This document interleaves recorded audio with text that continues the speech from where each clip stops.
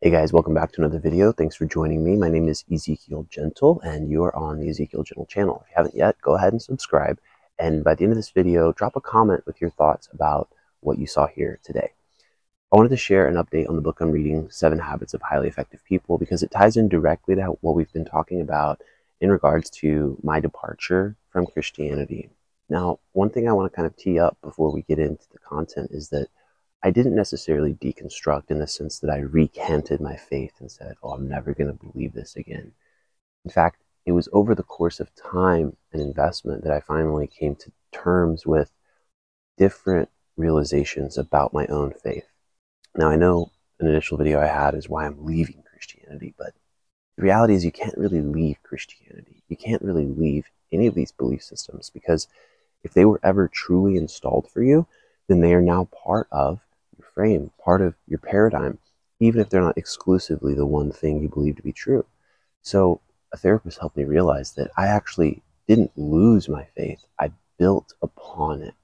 And the reason I think that's so important is our ability to believe in the unseen and our ability to put our investment, our hope, our trust in something that we can't see is paramount to our survival, not just in the physical realm, but the survival of our soul. If we're going to have meaning and purpose and get to the end of this life with feeling good, feeling accomplished, feeling like, man, you know what?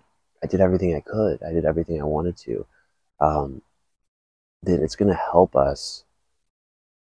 It's going to help us achieve that goal by acknowledging those intangible values.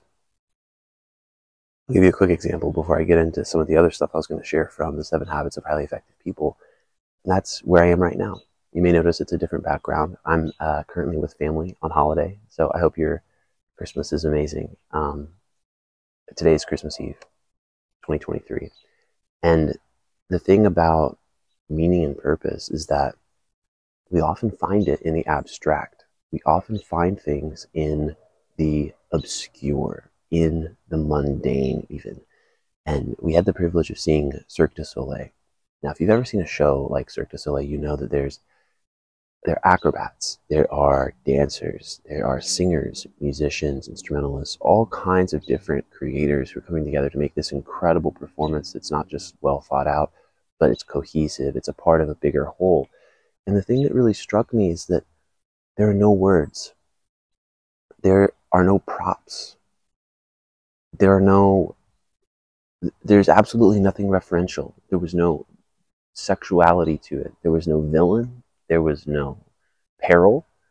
And I think the reason it struck me is because we typically think of stories in these frames where there's a villain and then there's a protagonist. There's a hero and there's a guide. And that hero needs the guide to get over some impossible hurdle so they can achieve some great success and avoid some perilous failure. It's typically true. But when you get into things that are abstracted from that, you start to find that it's natural, it's in our nature to imbue some meaning. It's in our nature to put ourselves in what we're seeing.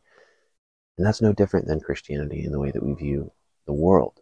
Whatever story we know, whatever mythology, whatever religion, that needs to be used. It needs to be used to see ourselves in our world, because the sooner we can have a kind of avatar reality where we see, okay, in our case, if we're talking about Christianity, it's like, okay, Jesus did this, Jesus did that.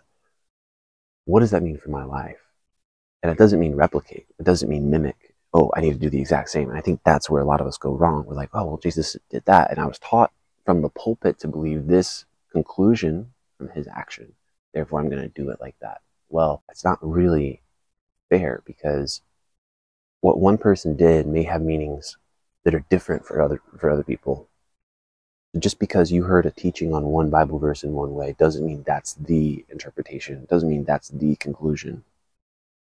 And the sooner we can make our own conclusions about some of these things, the sooner we're going to be empowered to live a life authentically and with purpose and with meaning. So to bring it to the 7 Habits of Highly Effective People, I already shared a video of the first 100 pages where we talk about habit 1, which is be proactive. You're the creator. You are the one who's making things happen or not happen. And if you're not making things happen, you're reacting. So if you haven't taken the time to take a pen to a piece of paper and write what you want about life, most likely you're going to be reacting and responding to what's happening around you instead of being the originator of what's going on. Number two was begin with the end in mind. When you visualize something all the way to the end, it allows you the opportunity to backtrack and reverse engineer those steps required to get to the end that you really want, instead of being on your heels hoping that you end up at some divine outcome. Number three, which is where I am right now, is put first things first. And if you're enjoying this, like the video, drop a comment, let me know what you think about this type of format where we're talking about kind of famous books and relating it to our paradigms and life views, things like that. So this thing about put first things first, at least in the book, 7 Habits of Highly Effective People by Stephen Covey, goes into this idea that we're all centered on something. You are centered on something, I'm centered on something. And that thing that we're centered on, it may be a part of what our childhood led us to believe, it may be a part of what social media has led us to believe, but there's an opportunity for all of us to decide what that thing is, to determine what we're centered on. And here's the path that the author kind of takes you through. He starts to really paint you a picture of these different things you can be centered on. You might be others-centered, always wanting to serve other people, make sure everybody else feels good, being a people pleaser, being a nice guy. Or you may be somebody who's actually centered by family. So it's not that everybody is getting this version of you, but you're giving the people around you the passivity required to kind of placate whatever their desires are. And this list goes on and on and on. You could be centered on your community, where you're always serving your community, you're neglecting those closest to you, you're neglecting yourself. You could be centered on things like possessions. Okay, if I make more money, if I get more things, I'll be happy, I'll be happy, I'll be happy. All of these things do, what all of these things do is create a carrot and a stick situation where the carrot's dangling off the end of the stick and the stick continues to move. So we never actually get the carrot. It's being pushed out in front of us, and yet we think that we're getting closer. But the reality is all of these things aren't inherently bad. It's not bad to think of other people. It's not bad to put other people first. And it's definitely not bad to center or to put your family, your community on a high level of priority. Here's where it becomes a problem. When that becomes what you are centered on, your value begins to get derived from that. That puts the power of you being happy and satisfied in other people's hands. So the solution is not to avoid all of these things, which is, I think, one of the things we're kind of doing as a society right now. We're saying like, oh, it's bad to be centered on church. All right, no more church. Never again. Never will I be faithful at all. And it's like, well, that's not really the solution. The solution is probably something more like, how can you find the value you got from there without making it the thing that you live or die by? I think if we take down the pressure and the intensity of some of these situations, we can find more value, more meaning, more purpose. So the way that we adjust this is we determine the principles of these things, and we center ourselves on the principles. Okay, so what would that look like? Well, if serving your partner is your number one thing in life, my wife or my husband is like my number one priority always and ever. I'll always make sure they're good no matter what, even if it takes me sacrificing myself. I get that. I really get that. But what if there's a way for you to isolate the principle of putting them first, the principle of self-sacrifice, of loving with an action? Then you can accommodate that same behavior without making it the prerequisite for your own happiness or the reason for you to be satisfied with life. One of the things that keeps us from being able to feel good is putting others in control of our emotions. When the reaction of my significant other is the reason that I feel good, I'm beholden to them. They are my God at that point. And it's actually even more than that, because even with your relationship to your higher power, to God, you rely on that other receiving message to be happy, to be satisfied. You will constantly be searching for this thing. Maybe you get it every day, maybe you get it every other day, whatever. But the point I'm trying to make here is it's the principles of these things that allow us to get the results we want in our life without being so rigorously tied to other people and external sources for validation. The sooner we can validate ourselves, the sooner we can go to a place internally, whether it's with our eyes closed or open, listening to a podcast or meditation, whatever, but where we can begin to really talk ourselves either kind of off the edge if we need to kind of come down from something really intense, or to just deploy self-compassion, just to deploy a little bit of empathy towards ourselves, where it says, you know what, I don't, and you can start with just the facts. I don't feel good about this thing. I wish I hadn't done that thing. And then realize that you're human. See your human context and really be able to give yourself that compassion, which is to say, but you know what, even though I wish I hadn't done that thing, I know why I did it. I was stressed. I was frustrated. I was going through a lot. Allow yourself to understand what you're experiencing. One of the things we do when we're centered on external sources instead of being centered on principles is that we will often make these stories remove the humanity from our perspective.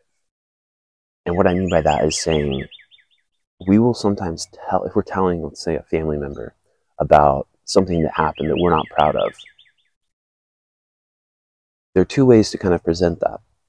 You can present it in a way where there's a vacuum for a conclusion, where the vacuum is saying like, hey, I'm not really going to contextualize this or give it character. I'm just going to tell you what happened. And we're both going to kind of know how you feel about it. The other, which is to give them the power, to give them the opportunity to validate you or invalidate you. Also, if you can hear the birds, I don't know whether to say I'm sorry or you're welcome. They sound beautiful here, but hopefully on this mic, they're not too loud.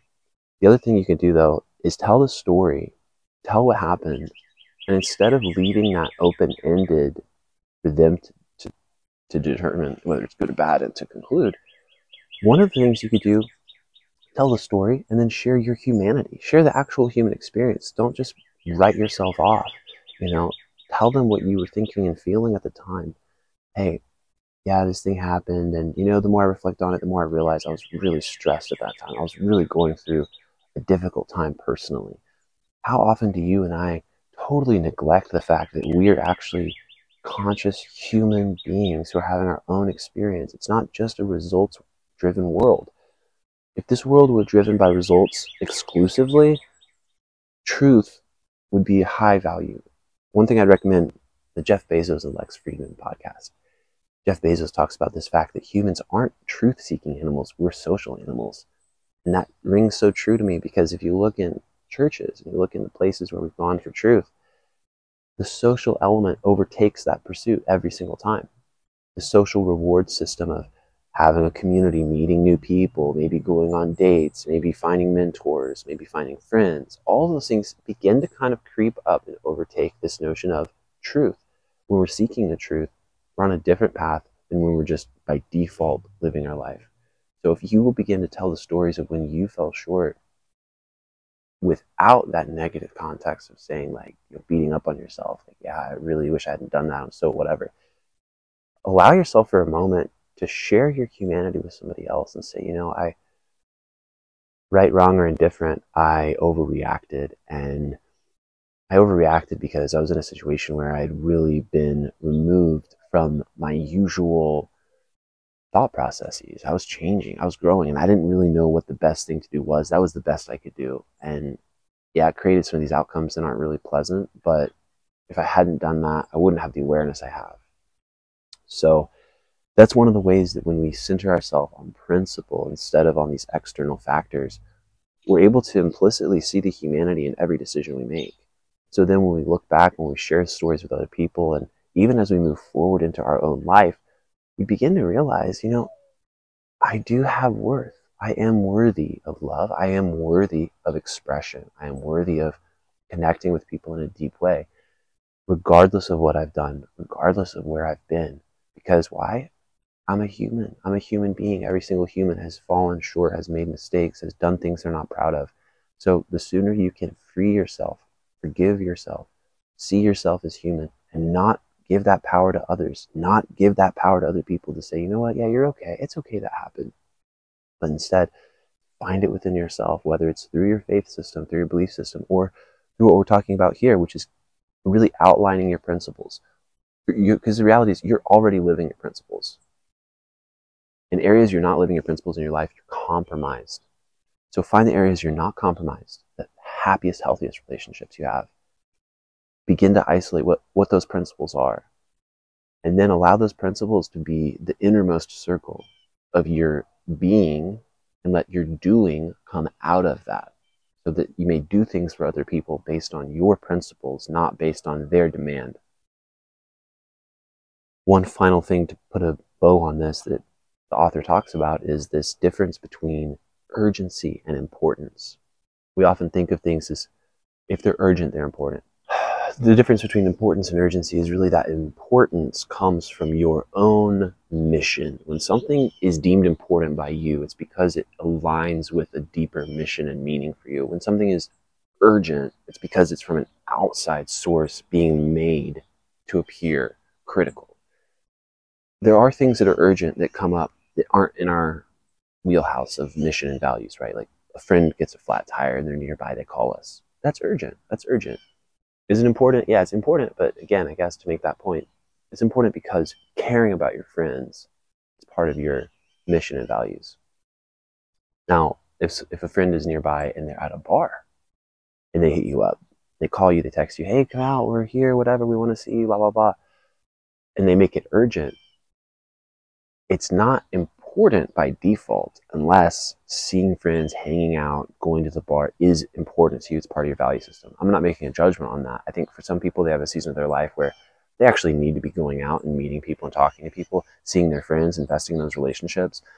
Then there's a time where it's like, you know what? I know that you're nearby. I love you guys. I'm not coming out. I have things to do. I'm focused on this right now. The difference there is principle centeredness. You're centered on a principle instead of being centered on these external factors of friends, validation, other people, right? So I really hope this helps. If you haven't read it, I highly recommend reading 7 Habits of Highly Effective People. I'm reading it right now and couldn't recommend it more. I'm over halfway through it, but still have a ways to go. And it's just teaching me a lot about the way I approach life strategically.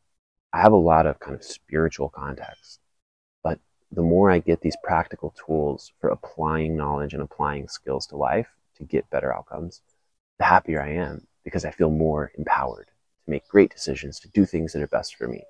So I hope this helped you. Leave a like, comment, and definitely subscribe to the channel. I'll see you on the next one.